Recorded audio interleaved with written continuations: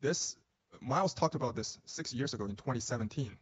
The Evergrande Group is going to collapse, along with other other companies. So those companies like Sunak just filed bankruptcy last week, and next will be Ping An Insurance and Wanda Group, Minsheng Bank, Lufax, Alibaba and Ant Group, Hobson Development, Tencent. So all these companies are going to collapse. It's not going to get better, right? And Miles has the confidence and the intelligence to say that 6 years ago. It was sometimes I feel like he said it too early, and then people start to forget about who actually who's the first and only guy who actually blew the whistle, because he has all the information. He knows what's really going on inside, and the fraud and the financial notes frauds. Like that's a big deal, right? And they basically just borrow money out of their credit.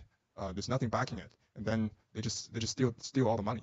And if you think about the volume of it, right? Trillions of dollars now, like even just one company, just on the paper, is like $300 billion. People need to think, where did the money go? Where is the money? So one cannot spend $300 billion, right?